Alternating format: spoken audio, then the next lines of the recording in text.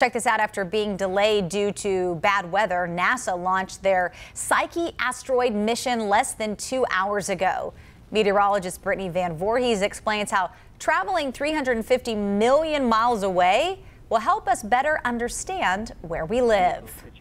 The first of its kind, NASA's PSYCHE mission will target the main asteroid belt between Mars and Jupiter to explore a metallic-class asteroid.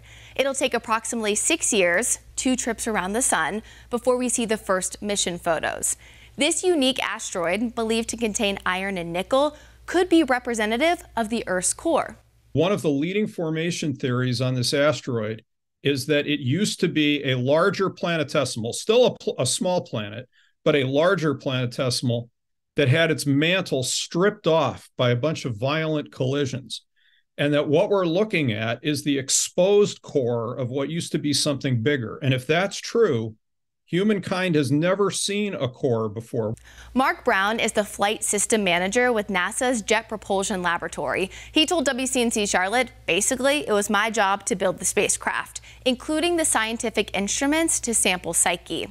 Brown explains this asteroid is a pristine body who hasn't undergone changes like the planets. A snapshot in time, this will allow scientists to do planetary geology comparisons. Brown even believes it could help us understand how our planet is responding to climate change. You might not think that understanding the Earth's core has anything to do with climate change, but who am I to say that, right? I mean, one thing we know is that the Earth's magnetic field and spin axis has changed over its lifetime, and certainly that has bearing on climate.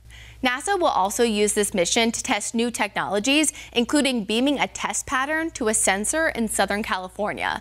This sensor can count individually modulated photons, technology that'll allow for higher bandwidth communications in the future. For WCNC Charlotte, I'm meteorologist Brittany Van Voorhees.